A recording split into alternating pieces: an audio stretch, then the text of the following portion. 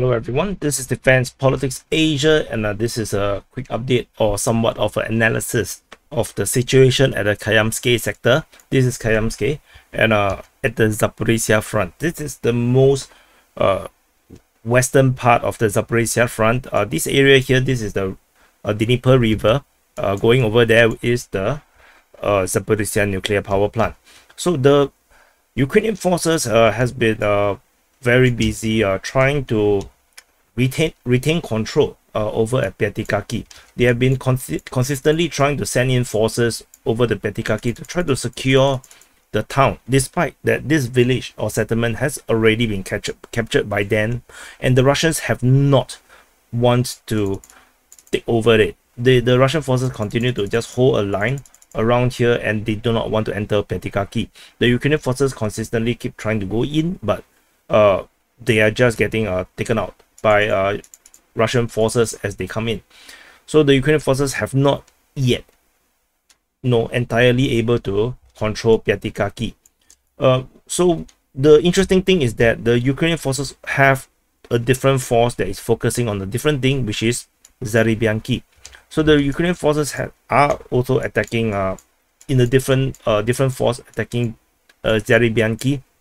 However, this is proven to be really difficult if the Russian forces have a powerful fortified position on the northern part of Zaporizhzhia, and the Ukrainians seems to be reluctant to attack any other sector in this front line. Perhaps they could have went on attack south of Kamyanske, which they did not try to do because the Russian forces have massive entrenchments around the south of Kamyanske, and somehow the Ukrainians just did not want to go there.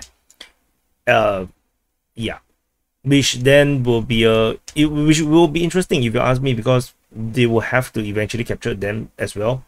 So the Ukrainian forces also did try something different. They did try to attack on the eastern part of Pyatykhatky. They actually tried to attack in this area here, but they got stopped by the Russian forces as well. And since then, after all these things that had happened, the Russian forces have actually tried to launch diversionary attacks. There's some reporting from the Russian Defense Ministry that suggests that the Russians might be attacking towards Maly Shcherbaky, which the Ukrainians are currently holding, and Shcherbaky. On the 16th of July, report from the Russian Defense Ministry suggests that the Russians are attacking Maly Shcherbaky, and then on the 17th of July, which is the latest Russian Defense Ministry's report, suggests that they are attacking Shcherbaky. So this is very interesting. The Russian Defense Ministry also reported that the Ukrainians actually counterattack over at Maly Shcherbaky, which means that the entire front line around here in the Shcherbaky and Maly Shcherbaky region has started to flare up over here. So previously the fighting is largely in this area here in the Pyatykhatky region. Now the fighting has basically spread over to this side, as probably the Ukrainians are trying to find a new way to get in, or maybe they got just triggered by this Russian diversionary attack or probing attacks that is happening over at this area here. This, regardless what it is, this Kamyanske sector is just a really difficult place for the Ukrainians. There are severe Russian fortifications around here in the just off Shcherbaky and Maly Shcherbaky. There's another just on the eastern part or southeastern part of Pyatykhatky. There's another major trench line over at Konovalova, and these are just the very front of this front line. There is more in the rear over at let me change the color. Over at this Dolinka. So the Russian forces have a major entrenchment over at Dolinka. There's two separate ones, one over in this area here. There's another one over in this area here. Basically, it's like a second line of defense for the Konovalova trench line. So this is just very formidable.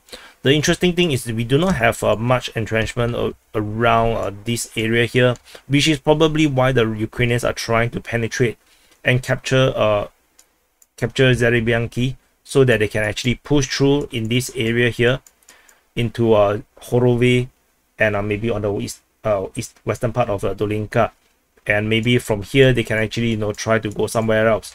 However, if you look at the bigger map, I don't know, this just feels like a trap. It just feels like a place to allow the Ukrainians to go in, and then they can be wiped out by the Russian forces. So in the latest information, we also have from pro-Russian sources suggesting that the Ukrainians have sent reinforcement over to Shcherbaky. Over here they are sending reinforcement to this area here. So we maybe this is a reaction to the flaring up of the fighting over at this region here at Maly Shcherbaky and Shcherbaky, which is why we are seeing the reinforcement coming to this place.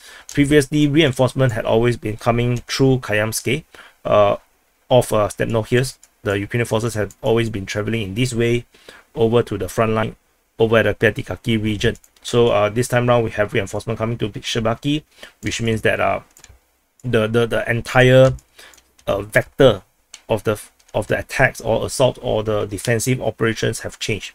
Anyway, this is the quick update and analysis over at the Kamyanske sector, and I'll see you in the next update.